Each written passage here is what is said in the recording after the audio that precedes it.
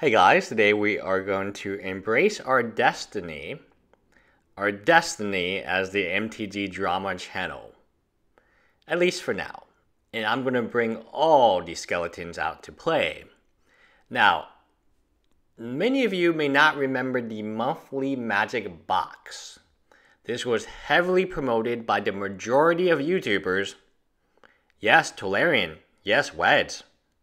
Yes, my immortal enemy, Roxanbox90.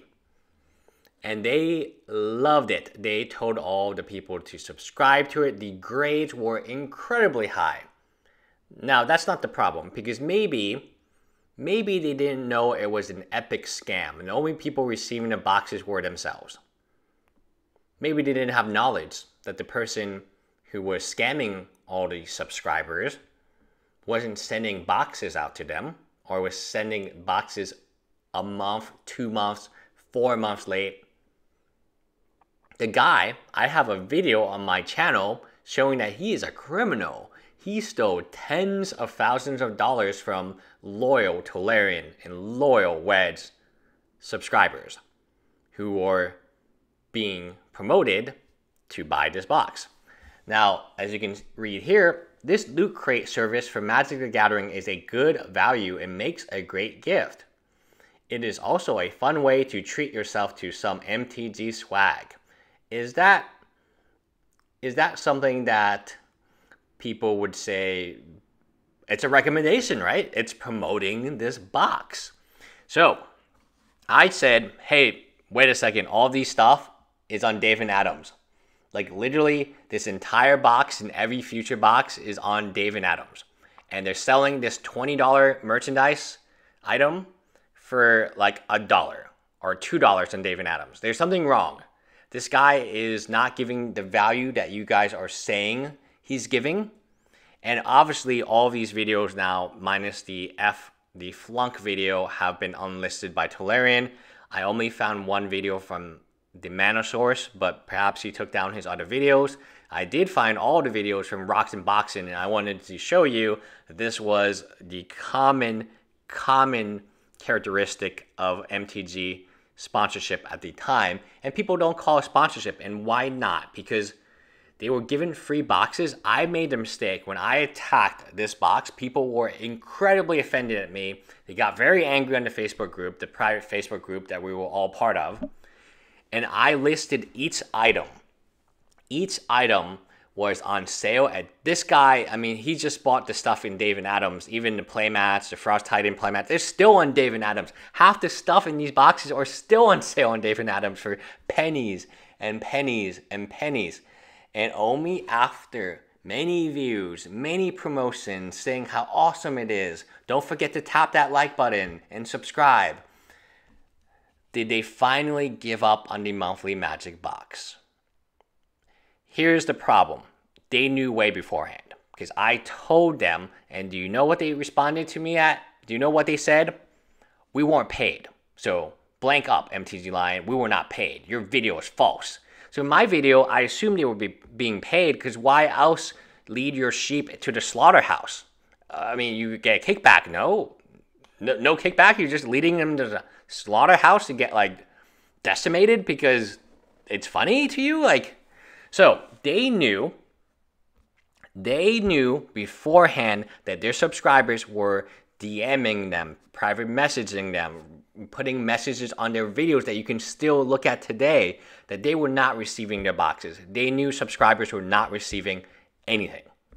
Yet they continued to make video after video after video saying that it's a good buy, it's good for the casual fan, and so many people got hosed, and no one talked about it, except for me, subtly, right? Because now that we're going to embrace MTG drama for at least the end of this month, we are going to just throw out every skeleton, and this is one of the things that has annoyed me the most about our community, is how dishonest sometimes it is.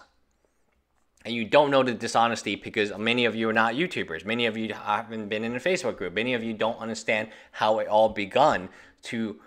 It's still strange that we could all go on a Google Hangout together, HQ and Weiss, on the same Hangout together. That's how it used to be. Today, promotions, sponsorships, Patreon money, to $250,000, first class tickets to GP London, right, to play Popper. That sounds kind of ridiculous, but hey, and here's what the professor will say. Hey, it wasn't a first class ticket, it was only business class. So you're lying, MTG Lion.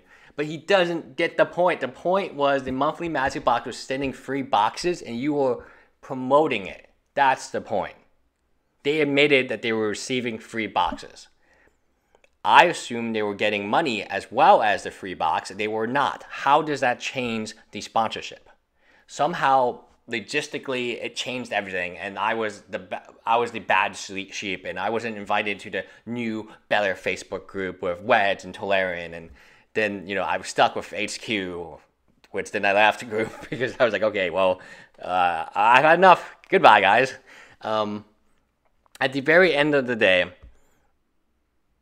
there's lots of dishonesty that I'm going to drag to the light. If you want.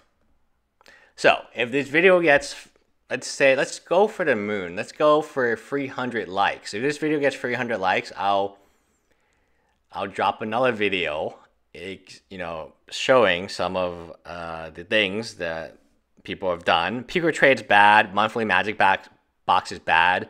But there were things that when we first started out that I remember, and I have, I could probably find information on it. It's just going to take a while because I had to go back in my, I had a Facebook account, but it wasn't like a real Facebook account. But I have DMs, I have messages where you just think about,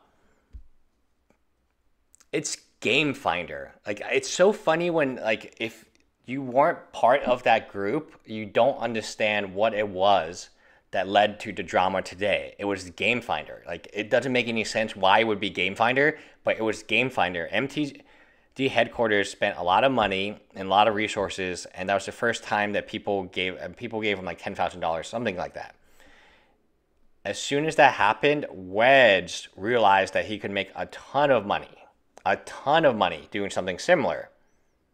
And that's where we had problems, because Wedge was attacking Game Finder and promoting his own stuff, which made MTG headquarters angry, and that's why they don't like each other. So at the end of the day, if you guys want, I'll drag all the skeletons to the party to play. There are plenty. There's even skeletons between HQ and Rogue Deck Builder, although they have publicly talked about it.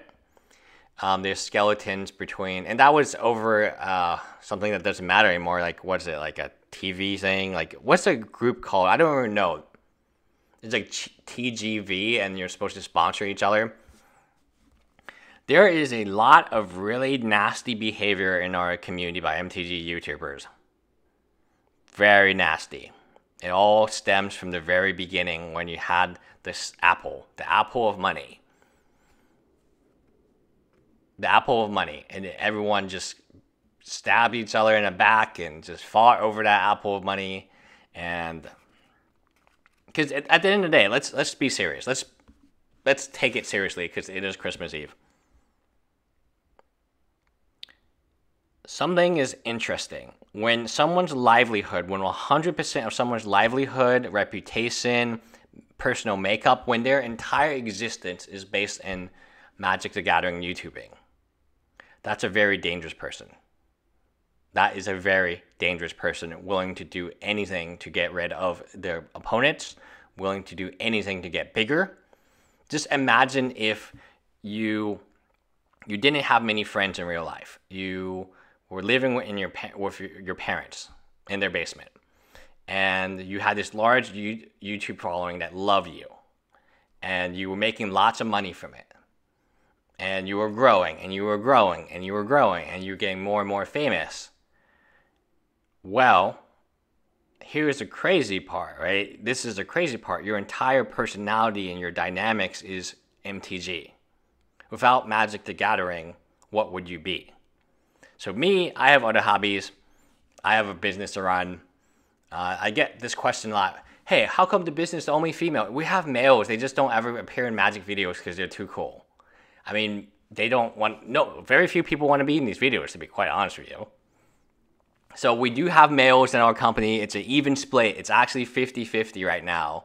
They're just developers and they, to be quite honest, they're pretty gross. Like, they don't, like, shower very, like, how can I say it? They're developers. Yeah, that's a good way to say it. And so we have a company, and it's 50-50. We have a good time, Christmas parties, Christmas dinners, and, you know, all these great fun stuff. And I have investors. I'm trying to get new ones now because my old ones kind of suck.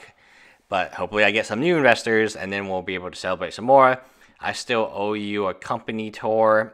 So obviously my home is not the company. My home is just where we hang out on Fridays. So we don't have to go into the company because it costs money for parking. The company is a lot better for Pokemon Go, though. So it's a trade-off. Anyway, that is it. Happy holidays, guys. And if you celebrate Christmas, then Merry Christmas. And yes, I celebrate Christmas. Anyway, bye, guys.